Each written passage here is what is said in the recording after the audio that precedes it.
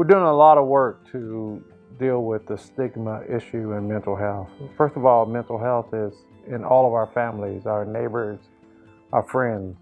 It's something that we're all familiar with. It's ironic that we still find it difficult to talk about. And so one of the things that we're doing at Kaiser Permanente is destigmatizing the whole subject of mental health.